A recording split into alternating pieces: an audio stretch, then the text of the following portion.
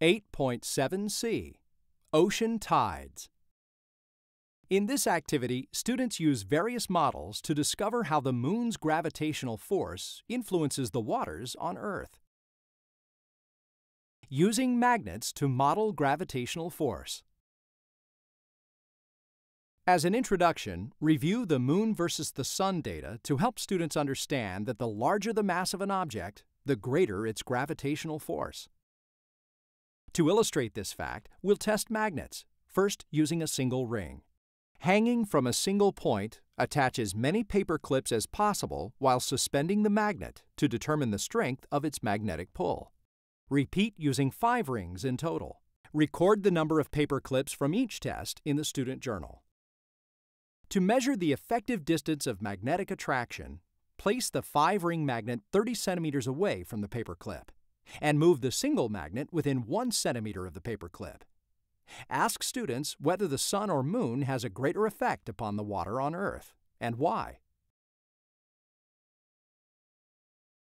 High tide on both sides.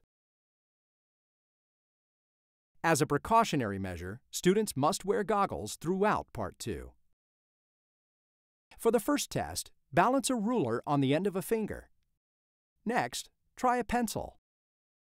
Now add an eraser to the pencil.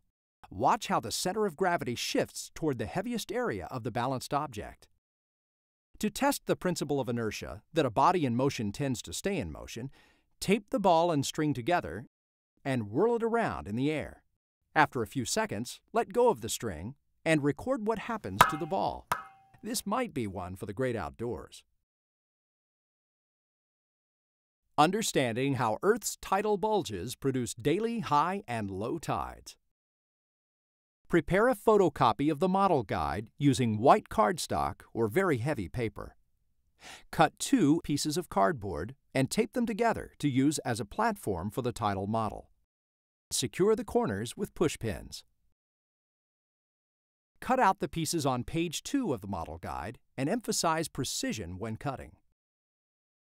Color the water piece blue and the solid earth piece brown. Tape one end of a 20-centimeter string to the back of the brown solid earth to facilitate rotation on its axis. Lastly, pin the model pieces together using their North Pole points with the brown piece on top, and attach the two to the center of the Moon's orbit on the platform. For the simulation exercise, number the remaining days along the orbital path, 27 in total, rounded to the nearest day. Set the Moon to day 1. Use the string to rotate the Earth 360 degrees on its axis and watch, from a perspective high above the Earth, how the land moves in and out of tidal bulges to produce low and high tides.